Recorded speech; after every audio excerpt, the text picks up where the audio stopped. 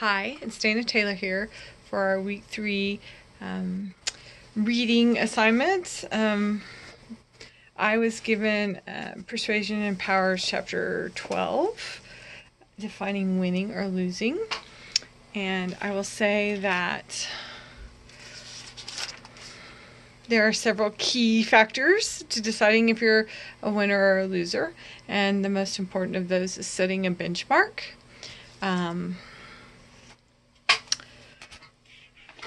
If you don't know what success is, then you cannot achieve it. So a benchmark can be objective. Something you set an objective, like you're going to win an election, you're going to obtain reform on a certain law, you're going to get voter discrimination taken care of. Or it can be something that prevents an action, is also objective. An example of that might be the Cuban Missile Crisis it mentions, where Kennedy told the Russians that they weren't going to put the missiles on Cuba. Or NATO. It's where we set a strategic communication to try and be a strong deterrent. It's just like a parent. You draw the line in the sand. You're not supposed to cross this line. If you do, the consequences are. So, but benchmarks can also be subjective. And that means that we have a desired end result, but it can change, our end result to change.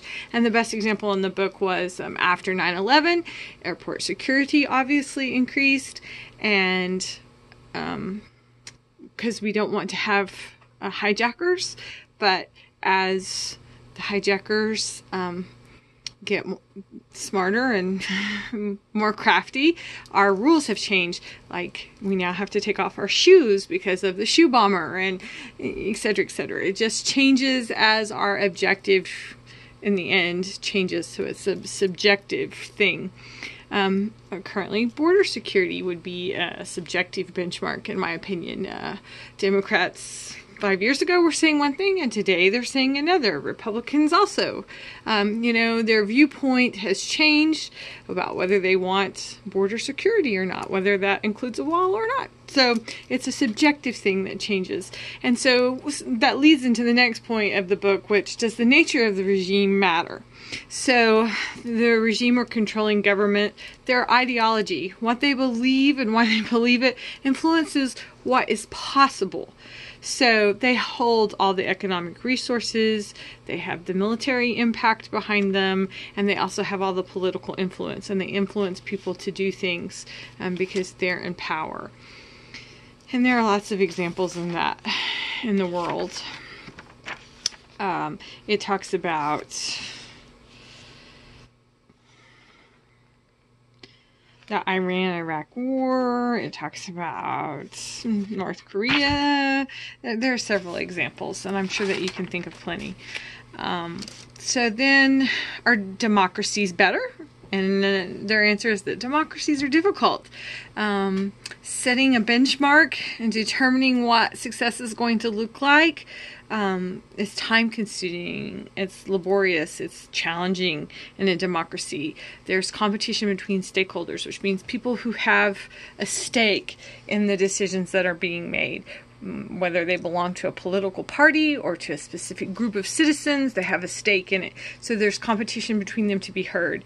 There are often fights more about money and the control of money than there are about the actual policies being made.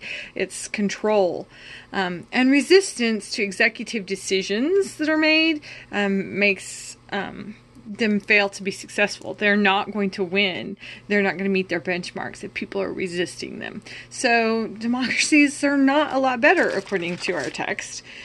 And then the final point in this chapter is religion's role, or the role of religion.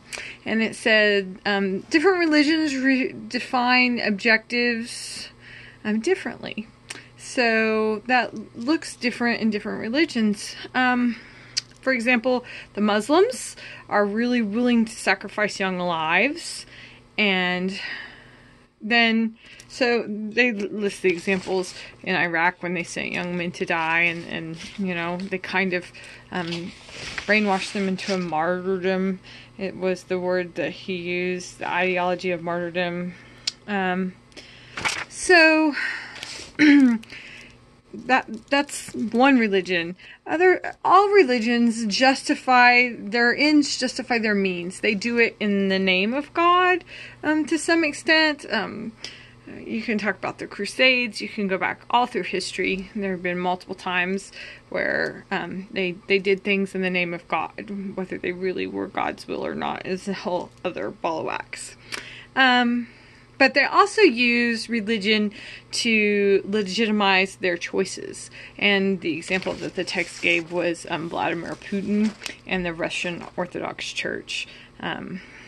He has blessings, it legitimizes his authority in the eyes of the church, so he should be the ruler of the country. And he's devoted to the idea of a great Russia. But so in the end, there's no clear formula for winning or success, according to our text. I really liked this end quote, that one satisfies expectations and achieves goals where they are known and understood. So that's really the key where I started this chapter. It's a benchmark. You have to define what victory looks like to you. You can't just go into it open-ended and expect it to be successful. They used our war in Afghanistan and how it kind of went astray because there was not a clear objective, and this is the defining point where it's going to stop because we'll have achieved success. It was kind of one of those subjective benchmarks that just kept changing.